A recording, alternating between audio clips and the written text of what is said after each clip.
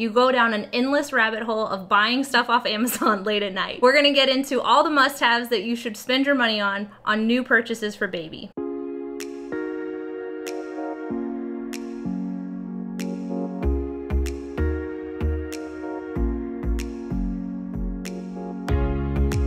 For those of you who don't know, this is my sister Cass.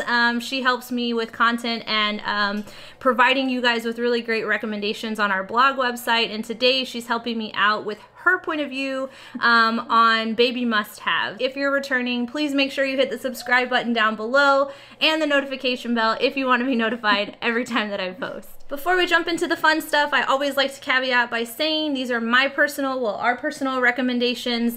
We are not certified or licensed in baby care, baby specialty. We're just two mamas making it in the world. So this video is for informational and entertainment purposes only. If you have any questions, as always, all of the products that we list out are going to be in the description box below. And this video is not sponsored. Everything that we are sharing with you, we have spent our hard-earned money on, whether you're nursing, bottle feeding, formula, whatever you want to call it.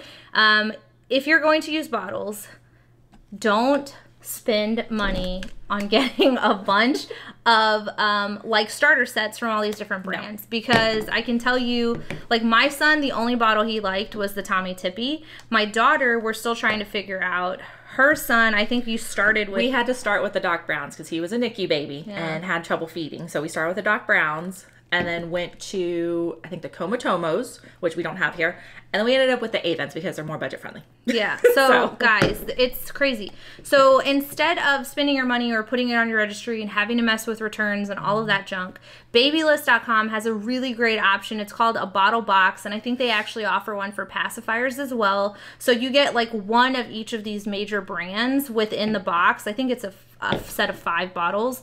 And you can try them out at home, and then based on what your baby likes, take your Target gift card from your registry and go to Target and purchase the set of bottles that worked really well for you. It's less hassle, and it just allows you to kind of explore the options and price points without having to invest your money to do it or waste a gift, right? Have a nursing station, and I say stations, throughout your house where you can nurse comfortably if you are choosing to breastfeed. The other thing that I would recommend is a bottle warmer, of course. A drying rack I thought was really good. Absolutely must have. The other thing that I would recommend if you're nursing specifically, so my lactation consultant is a godsend. I love her. And I'll put her information down in the description box also, because she does telehealths, and it's covered by insurance now. So that's really great for her.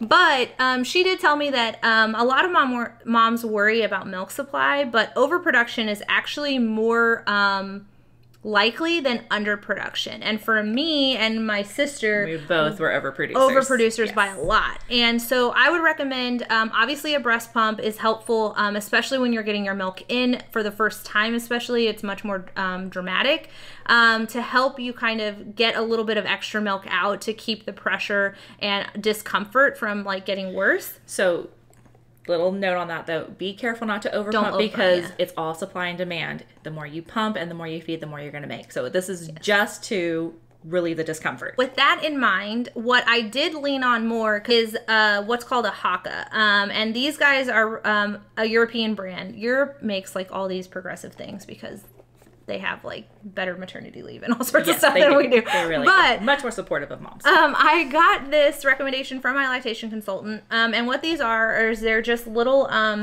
basically suction cups. Silicone suction cup type of containers.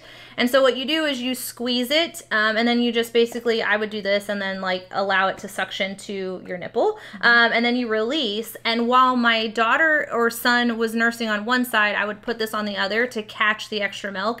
And guys, I'm not kidding you when I tell you, if you have oversupply or in that first time, the first few weeks where your milk supply is like through the roof, figuring out what baby actually needs, these things would collect. Like, I have a large one because that's how much milk I would get. And then when I flipped her over to the other side, if I needed to, I would do the same thing on the side she just nursed on, just to make sure that nothing dripped on me. And I'm telling you guys, you can create a milk supply storage if you want to without having to pump, just by using this. Like, you could, this guy is a 5-ounce one, and I'm telling you, I would at least get halfway. And this one, I believe, is a 4-ounce, so it's a little bit smaller. So I actually have both. and I don't regret buying both because I kept one at home and I kept one in the diaper bag. That was a godsend also, because when you're out and about and nursing in those first few weeks or whatever, especially, you don't want to have like soaked, I call them booby pads, whatever you want to call them. Sure, booby pads. Or, you know, milk leaking through your shirt. And so this made it like way easy to nurse her and not have to worry about that. And then I just took a cooler to put the milk into a bag and pop it in the cooler until we got home. So and guys, worth it. Yeah, absolutely. And like she said, you know, it's great just to kind of help get a freezer stash going. Without over pumping. Right, without having to pump extra. That milk was going to go to waste anyways. And this way, once you're ready to leave your baby for a few hours, you don't have to worry about, oh, I have to start pumping now. Do I have something to feed my baby? So the other things are burp cloths. What we did is we went to the Home Depot, and they have giant packs of these microfiber cloths. They're nothing fancy. And these things, like, as soon as baby spits up, it like soaks right in and goes nowhere. It doesn't get on you. It doesn't get on anything. Super absorbent. What we ended up doing was, I wanted to kind of keep with the theme of our nursery, which was, you know, this nice colorful theme. So I got a multi-pack of like 50 that had blue, yellow, orange, and green microfiber towels for like $20 on Amazon. Yeah. So I was able to kind of keep it kind of cute, but functional. Yeah. And it's way more cost effective. Like very much so. A 3-pack of those cotton type or even flannel type burp cloths are easily $10. These you get like 50, you get, I think 20 come in the one at Home Depot, and it's like $10 or $15. Yeah. Like it's way more cost effective. The other thing that I recommend over some of the other options are these moisture wicking bibs. And so you can use these. This is like a feeding one, and so I'm going to turn it around because this kind of shows. It has like this moisture barrier on it. You can hear it. It has this moisture barrier in it. It doesn't seep through to their clothes. And so that was something that I really was a big advocate for, because my son drooled so much while he was teething, and it was like, why does he have a bib if his shirt's gonna get damp anyway? I think the last thing we wanted to talk about was the Chico Caddy hook-on, what is it called? High chair, I guess? High chair. And so instead of having to purchase a high chair for us, we really like to have like a family environment. So we like to sit at the table together, and we wanted my son and daughter to have that from an early age. So this guy attaches to your table. You just can't use it if you have a glass tabletop. The other thing is you can also keep it in your car if you go to restaurants or anything like that, because not every restaurant has like booster seats or high chairs readily available or clean. So it's nice to kind of have an option to take that also. If you want to do a high chair option, I recommend the IKEA Antelope. It's $20, and it's like an all plastic high chair, which we got from my husband's cousin. And the thing is awesome because it wipes down. There's no like fabric or whatever for goop and gunk to get stuck in. There's no like where you have to take everything apart to get in all the nooks and crannies. And the insert it comes with is inflatable. So as baby is more stable, you can use like deflate it so that they don't have as much cushion in there, and then remove it all together when they're old enough that they don't need it. Yeah, we actually have our high chair is Graco. Oh, Graco. It actually folds, which is great because our house doesn't have a lot of storage, so we're able to fold it up and put it up against the wall so it doesn't take up nearly as much room.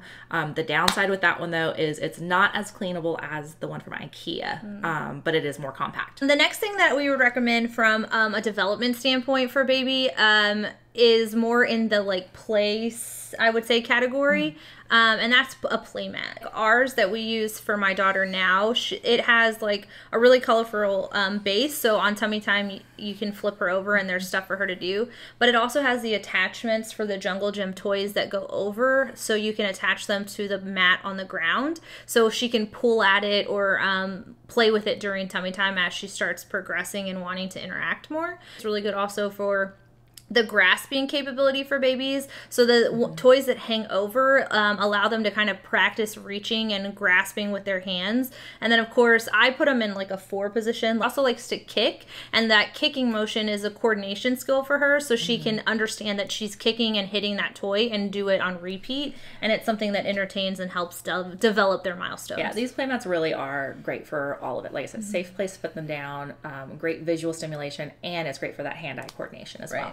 So my toddler is boy, and he loves being outside. He loves running and jumping and balls and everything. It's just a lot safer outside than indoors to do any of those things. So our backyard gets a lot of sun though, and having my daughter out there on the carrier, it gets hot in the Georgia heat. So I found this guy on Amazon, and I'll put the link in. So this is what it looks like. It's just this little pop-up tent, and it collapses into, I don't think it has a picture of it, but it collapses into like a little pouch for it. It actually helps in terms of shielding her from the sun, and it's great because I can put her in there with some of her toys, get her out of the heat and out of the sun while I interact with my toddler, or I'm sitting outside of it. And then it's really cute because he likes to go in there too, and it's big enough that you could fit 2 toddlers or a baby and a toddler, so he can play and interact with her also without her being in the direct sunlight. So this guy actually will clip onto that little tent, and it doesn't collapse it. It's strong enough to support it, and we can turn it on.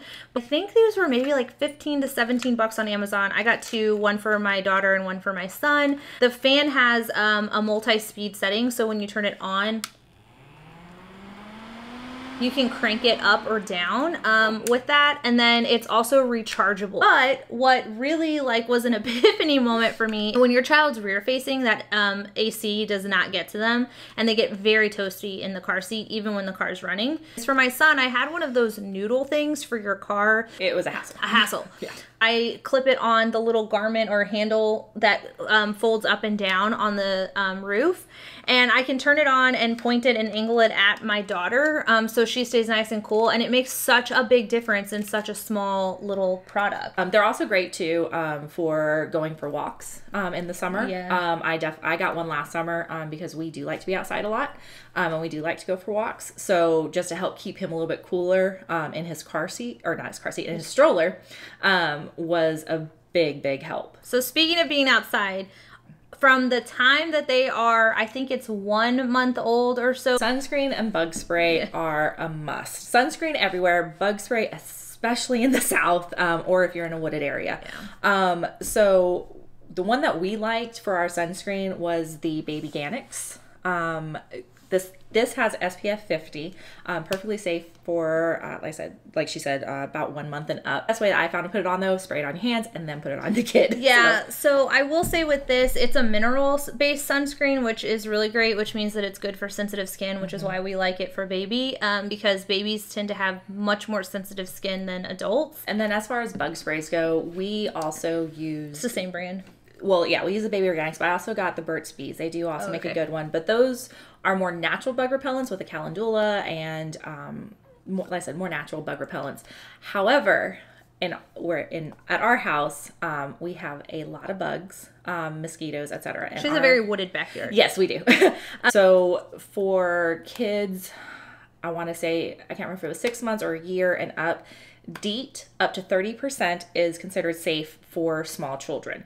So if you do live in a heavily wooded area, if you have ticks, fleas, heavy mosquito infestations, or you're going to be on a hike, anything like that, I would recommend using some kind of DEET product to protect them. It's kind of a trade-off, you know, the chemicals versus the potential insect-borne infections that they can get from bug bites. I have some products that I recommend from a keeping your baby entertained perspective on the go. So I call them travel toys, but essentially, again, I'm a multi-use, multi-purpose kind of gal.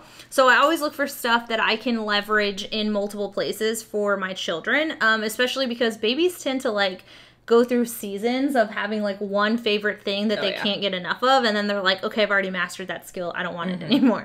So the ones that I really like come in all sorts of shapes, sizes, and flavors, right? And there are these kinds of toys that have different textures, different sensory kind of experiences. They make noises and all of that. And then I really like the ones that give you the option of a hanging capability. And the reason being is you can leverage these in cars, in strollers, in jungle gyms for play mats. You can lay them on the floor for them during tummy time. So you just have a much wider variety of uses. As well as things that allow baby to grasp a little bit easier and hold on to them. So toys like this are great for the car car especially, so you're not having to pop a passy in their mouth at every stoplight. And then the other thing that I would recommend, and you can attest to this too because you're still going through it, but teething is a real thing. Teething can last like a couple months. It can last like the first 2 years. So you want to make sure that you find what works for your baby. Have a wet bag. Sometimes the cold or frozen teethers are okay on the go, but otherwise they tend to make a lot of mess as they have the condensation come off of them. So what I really have found to like with my daughter is they have these little mitts that go on their hands. And I like this for her because she can, it has texture to kind of soothe her gums, and it makes noise, so it also has that like stimulation, so she keeps wanting to do it. Allows her to soothe and also teaches her that hand to mouth motion. Just making sure I said that right. You did. And then the other things I like are these types of like little rattle, so that they can have some sensory. They make necklaces like this for mom. If you're a baby wearing mom like I was, the teething jewelry is great. I ended up having 2 necklaces that's really just silicone beads on them.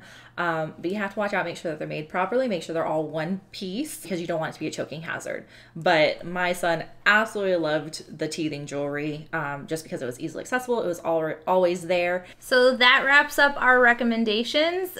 We hope that this was helpful. If it was, give it a thumbs up down below. Again, if you're new here, we hope that you enjoyed the content. Visit us at definedmotherhood.com for more content. Don't forget to create a login there, build community, and reach out to other moms, get advice, recommendations for whatever it is that motherhood brings your way. As always, if you have not yet, don't forget to hit the subscribe button down below and the notification bells if you want to be notified every time that I post. And thanks for watching. Bye. Bye.